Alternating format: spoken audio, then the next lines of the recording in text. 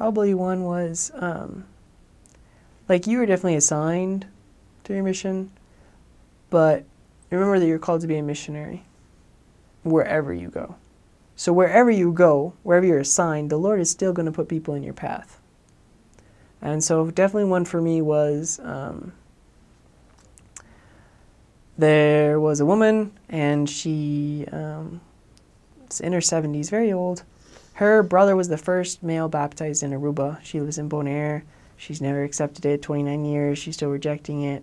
And my very first Sunday there, she just happened to decide she wanted to go to church. Her son was in the district presidency.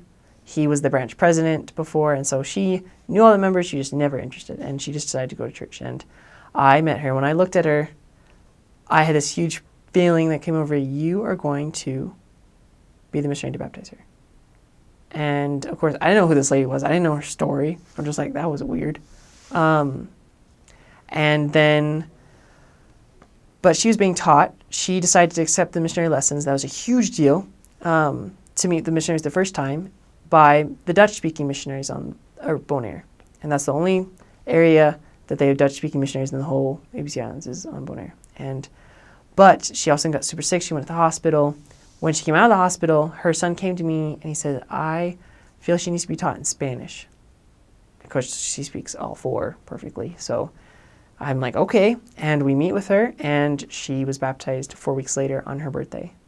And she was just ready. Like, I heard these like horror stories of how she like just rejected. She was totally against it. And she was just so open. She was ready. And she passed away the day I came home on my mission.